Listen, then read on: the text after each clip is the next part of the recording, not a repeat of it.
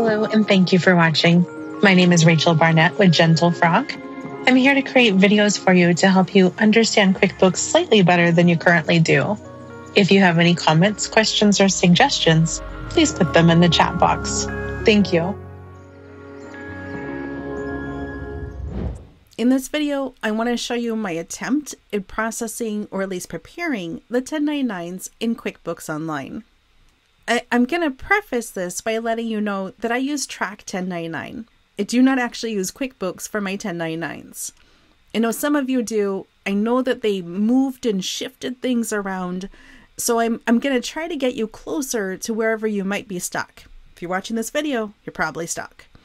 So what I'm going to do is I'm going to go to the gray bar on the left-hand side of my screen. I'm going to hover over expenses and then go down to vendors. I'm going to think about the vendors that I need a 1099 for, and I'm going to make sure that this tracking box is checked. So Aquaflow, Bright Light Marketing, I've got my janitorial service, Sparkling Clean Janitorial. I'm going to use this as my example. If you're looking for a vendor, if you know the vendor needs a 1099 and the box isn't checked, just click on the vendor's name. It's going to show you a list of transactions. Click on Edit in the upper right-hand corner. Scroll down and make sure this box right here is checked. I'm going to go ahead and click Save. What I'm going to do next is I'm going to click on the blue hyperlink in the upper left-hand corner that says Vendors. What I want to do is get back to my vendor list. When I'm at my vendor list, I can click on Prepare 1099s.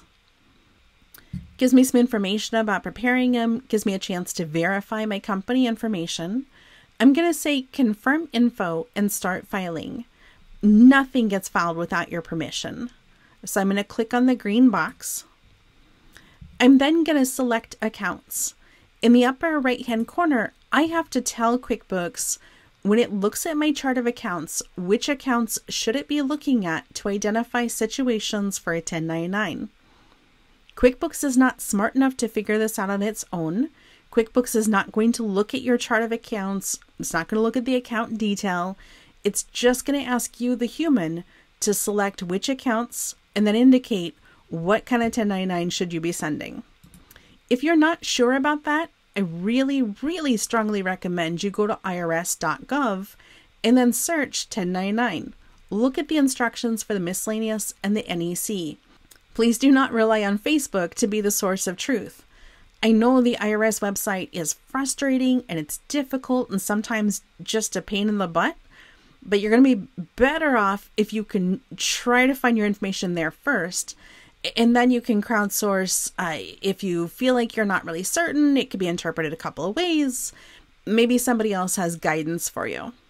Okay, off my soapbox, back onto this. When you select the drop-down for 1099 box, you'll be able to pick which box should it go into.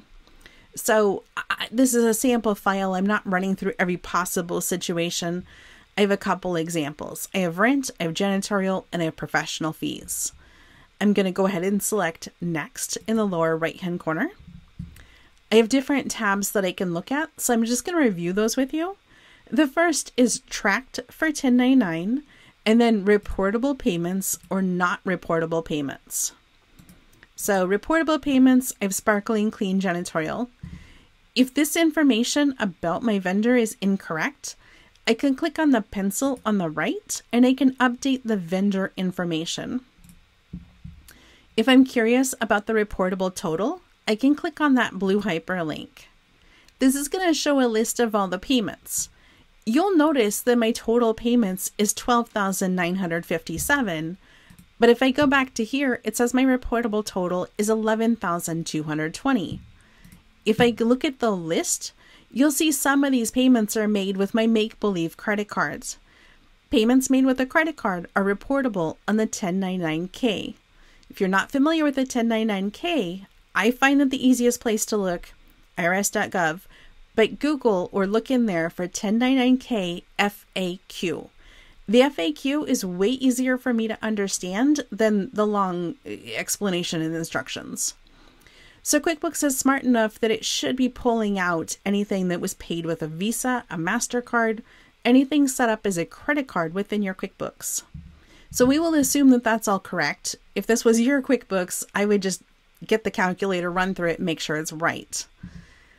Assuming that this is the only provider that needs a 1099, you'll click Next. If you want to look at anything that's not tracked for 1099, you can click on the second tab. This doesn't even look like a tab, but it is. There's tracked, there's not tracked. You can look through this list. If there's anything on here that you say, oh, this needs to be tracked, you can click on Add to Track List. So I'm just going to click on a couple of things. Now, if I go back to tracked, I've got this reportable payments and non-reportable, and it says I don't have any vendors that meet the criteria.